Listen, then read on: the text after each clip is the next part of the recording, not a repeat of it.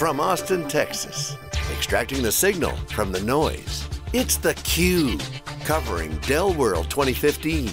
Brought to you by Dell. Now your hosts, John Furrier and Dave Vellante. Okay, welcome back everyone, live here at Dell World. This is SiliconANGLE's theCUBE, our flagship program, where we go out to the events and extract the signal and noise. I'm John Furrier, the founder of SiliconANGLE. Join my co-host Dave Vellante, co-founder of Wikibon.com and the chief analyst at Wikibon.com. Our next guest is Bryce Tuck, AVP of Network Services of Southwest Bank. Welcome to theCUBE. Oh, thanks for having me. Thanks for stopping by and checking in early, great to see you. So we love getting down and dirty with the customers. And because that's really where the action is from our standpoint, Wikibon's community of practitioners, always pinging us using the research, and we hear a lot of different things. And I want to ask you, what are your top frequently asked questions when you look at the mega merger of Dell and EMC? Are you scratching your head? Are there a few top questions that come to mind for you? Well, the big question is, well, we just bought some storage from Dell, Nutanix, so we just want to know how that's going to play into the future. You know, hopefully they're not going to come back and ask us to go ahead and replace all that with EMC gear. The other question is, how is this going to integrate, you know, is VMware going to integrate more with the Dell servers? And you know, how does that fit in? And then what other products and services are we going to get now that are being replaced by stuff that Dell currently sells? You guys have VMware? So yes, VMware, so Nutanix talked to D-Raj, the CEO, last night. They're excited. I think Dell is playing it, you know, straight with Nutanix. We love the solution, but also they got their other stuff, so it's going to be a question how it all kind of comes together. What are the key things that you're worried about? The replacement of Nutanix, or the end of life, or relationship, or? I would say the end of life. I think, I talked to my Nutanix sales rep last night, and he assured us that, you know, however this goes, I mean, they're confident that Dell's going to stick with them and everything, but however it goes, that Nutanix will always be there to support us. So I'm not worried about that. I'm worried about Dell just going in a different direction. And was that your first sort of relationship with Dell, or are you a long-time Dell customer? Maybe describe that. So for this company, I've been with Southwest Bank for 3 years, and the previous company I was with 10 years. And Dell customers with both of them. And so I went through the Dell EMC breakup the first time, and now they're back together, and I think it's good. Why do you think it's good? It puts more tools in the tool bag, you know, for my Dell sales team. So they're not just limited to only selling these products anymore. Now they can offer us a wider range of tools. And when you brought in the Dell Nutanix solution, what were you trying to address? So we were building out a new colo facility, and at the time we were just going to go ahead and redo our ESX infrastructure, you know, instead of having to put it in now and then rip it out, you know, move the old stuff and then rip it out.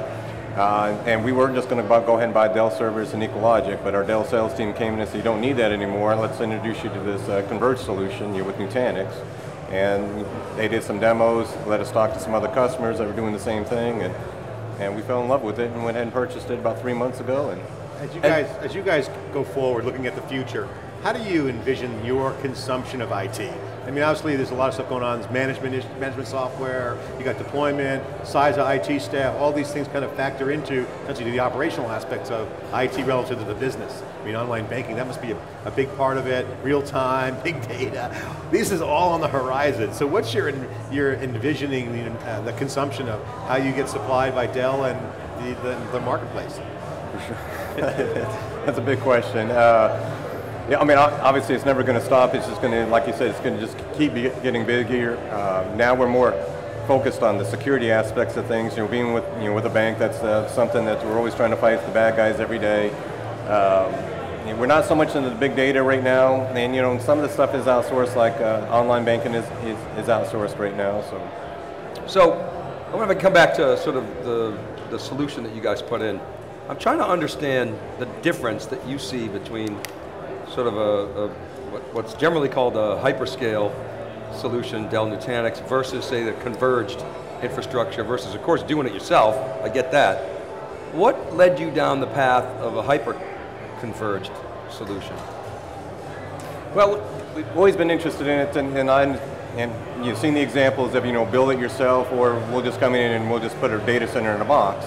And that's always intrigued me, even you know, for 4 or 5 years ago, but it was just never affordable for a company of my size. The other thing that helped out was we went from almost half a rack of equipment down to 3U. And then, so then you're talking about the power savings that we get onto that, not only with the space savings and the cooling savings. And with everything just being right there in one, I don't have to have extra space or go and purchase extra iSCSI switches, it's just all right there. And being a local storage, it is a tad bit faster than we were having with having to go over the iSCSI channel to go to the Equalogic from the Dell servers. And relative to, say, a conventional converged solution, whether it's from Dell or anybody else, what's the difference in your mind? When I say converged solutions, vBlock or a NetApp FlexPod, et cetera, et cetera. Oh, no, understand. So the things when I've looked at the vBlock in the past, they were just priced too high for what we could do. And then the other thing that, from my understanding, that may have changed, it's been a few years, but once you got that system, you were locked in. There was no expanding. If I got the wrong hard drives, then that's it. I can't expand out anymore without buying another shelf.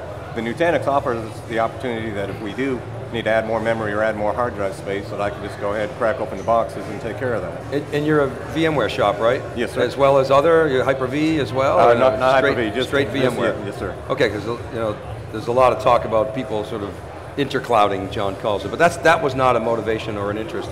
Not at this time. Reducing your reliance on VMware, the VTAX. You're always hearing stuff about that. You happy with the license fees? No, get back. What about DR? How do you protect the data? So we have a Nutanix Plus for both the production and our DR sites, and then we just use the built-in replication technology between the two, and in the event of a failure, we would just switch over to use SRM from VMware to actually fail all our servers over. And you've got a number of remote locations, is that right, or branches, or how's that all? We have 18 branches in the Dallas-Fort Worth area and 1 branch down here in Austin, mortgage office down here, and then we have our colo locations also in Dallas. So what kind of IT infrastructure do you have in those branches? Is there, honestly, I have 1 desktop technician that travels. Okay. So as we get phone calls from our end users, they'll go out there and replace computers or PCs, and with remote technology now, it's a little bit easier for us to remote into somebody's computer. So you don't have bank tellers doing hot swaps and stuff like that? No, no sir. What kind of infrastructure do you have in the branches? Well, we just recently switched it up. We used to have a branch server at every location, but we recently went ahead and pulled those out. We have an MPLS network set up with everybody, so pretty much everybody just has their desktops and the phone system, and then we have a PBX, a small PBX at every location. But other than that, it's just all straight back to our corporate office. Okay, so you got a highly centralized corporate office. And yes, sir. A bunch of terminals connected in.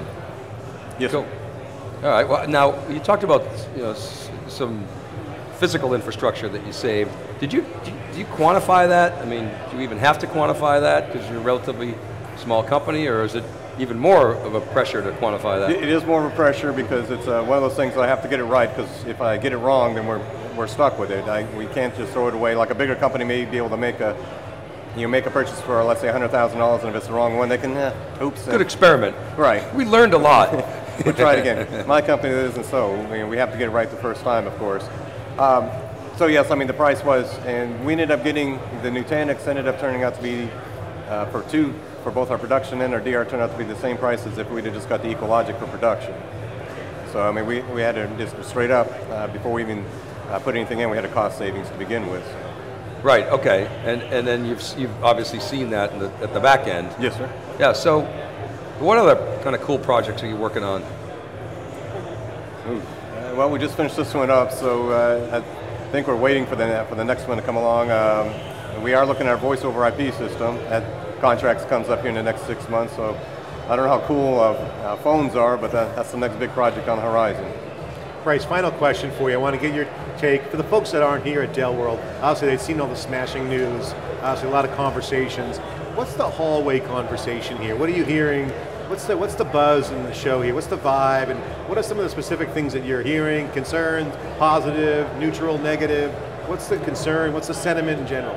Well, I think everybody I talked to is just the same way this conversation started off with, how's the EMC purchase going to affect everything like that. I think a lot of people are focused on on both the storage side and the VMware side. I don't know if that's where it needs to be, because EMC has a lot more to offer than just the storage and VMware. So, but that seems to be the pretty yeah. What does it impact me, kind of thing? Right. That's really the number one concern. What does it all mean? Right. Is my salesperson going to come out and tell me to rip everything out and replace it, with this gear or that gear? But so. there's a lot of little in between the toes details that go on something like this that trickle right down into the belly of IT and infrastructure that are pretty impactful, right? I mean, impacts deployments, architecture, right? I mean. Oh, absolutely, and you get to the question, have we installed the right stuff? You know, now that there's more things available to us, because we're primarily a Dell shop, and everything we buy is pretty much through Dell. And some of these products weren't being offered 2 days ago, and now all of a sudden there's a whole nother breadth of products that we can go out and look at. It's sure going to put the pressure on the Dell integration team, really kind of keep connected with the customers. Thanks for coming on, really appreciate you sharing your insight here on theCUBE. Bryce, appreciate it. Thanks for stopping by. All right, thanks for having me, guys. This is theCUBE live at Dell World, getting the data from the customers, share that with you. This is theCUBE, I'm John Furr with Dave Vellante. We'll be right back after this short break.